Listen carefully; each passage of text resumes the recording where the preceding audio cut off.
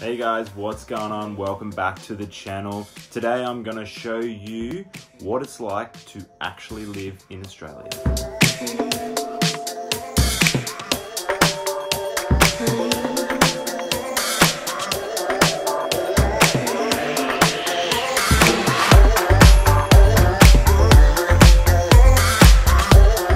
Alright, so I'm going to go over a few things today on what it is like to live in Australia.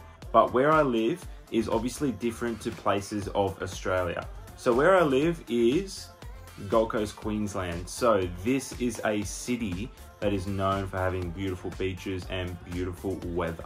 So the first topic I'm going to go on today is weather. So in the Gold Coast, we don't technically have seasons. It's always very hot and humid here. We have where it's hot or where it's not as hot. So our summer is pretty much all year long, but winter is known to be the best season here because it gets to about 25 degrees during the day and around 8 degrees in the morning. So you're wearing a jumper in the morning, but during the day it's still hot enough to go to the beach or do whatever you need to do. So the weather it's beautiful on the Gold Coast. Obviously, if you go down south, such as Sydney or Melbourne, they have a lot stronger winter and their winds are really strong, so it can get down to even into the 3 to 4 degrees in the morning and then only a top of 15 degrees. So it can be very cold in parts of Australia, but if you're looking for that beachy summer weather where you can always be wearing shirts and shorts, then Gold Coast is the place to be. Alright, the next one is going to be the beaches. So Gold Coast is very known for amazing beaches. We have beaches all around, as we are one big island in Australia, but the Gold Coast offers some of the best beaches in the world, such as Whitehaven Beach. And then we've got all our classic beaches that are touristic, such as the Surfers Paradise Beach, which is Main Beach. And then we have Burleigh Head, Snapper Rocks, all the famous surfing spots as well. So beaches are a big part of where I live on the Gold Coast, but they're a huge part of Australia as well. So if you're looking for that beach vibe, then you can't go wrong with Queensland or even having a road trip down that coastline. There are so many deserted raw beaches that you can go to, and they're just simply stunning. They're amazing. So the beaches are definitely must do when you're in Australia. Alright, the next topic is going to be driving. This is a weird topic, but I thought I'd touch on this. If you come from a foreign country where the steering wheel is on the left side and you also drive on the other side of the road. So driving in Australia is obviously the steering wheel is on the right hand side of the car and you drive on the left hand side of the road. Spending 6 months in Brazil, driving complete opposite, and then coming back to Australia, I was very confused, but it took me a few months before I got used to it. But one thing I did notice in Brazil is that a lot of drivers tend to not let you into the lane as easy.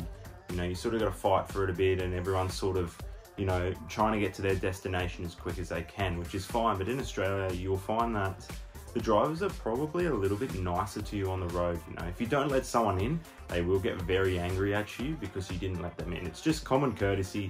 Everyone has a spot on the road, and I think driving in Australia, you'll be pleasantly surprised at how generous everyone is, and you know, it is a bit more of a pleasure to drive in Australia. Alright, the last thing I'm going to touch on is food and the price. So this is obviously very dependent on what dollar you have when you come to Australia. Australia is known to be a very expensive country to live. Just in general, living costs, electricity, water bills, food prices. Australia has really well-paying jobs, so therefore the price of going out for a breakfast or going out for dinner is a bit higher than normal. So, you know, for me, when I went to South America and Brazil, our Australian dollar was very strong there. So therefore, everything was 4 times cheaper at the time. So we were blown away with how much we could buy at a restaurant and for it being so cheap with the conversion. So when you go to a cafe here, Australia is full of, you know, hipster, fancy, beautiful cafes in beautiful locations on the beach or, you know, in the town, in the suburbs, wherever there's cafes everywhere in Australia. So you definitely won't have a shortage of finding a really good one here. But your prices are going to go from anywhere from $4 to $5 for a coffee, and then, you know, your bacon and eggs, your typical Australian breakfast would anywhere be from, you know, $8 to $15, depending on how fancy the place is and what they give you for that value. But the food is good. Don't get me wrong, the food is really yummy, but you know, if you're on a currency that isn't the best exchange rate for Australia, then maybe you'll have to look at something a bit cheaper. But treat yourself, it is definitely worth it, the food, and Australia has beautiful, beautiful coffee. We have just a range of coffee. Obviously it's imported a lot from Brazil, but we also do have our own beans here in Australia. So make sure you check out cafes. They are a bit more expensive, but they're definitely worth your time and money to just go there, try it out, and you won't be disappointed.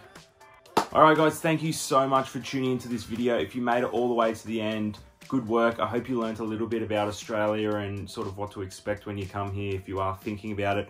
Obviously, with this pandemic that's happening right now, everything's in the unknown, but this video could be really helpful for you for the future. So if you did like the video, of course, hit that subscribe button, give it a thumbs up. It really does help the video a ton, and I love making videos for you guys. So I'm gonna keep making as many informative videos as I can for you guys, and I hope you're having a wonderful day or night or wherever you are, and we'll see you in the next one.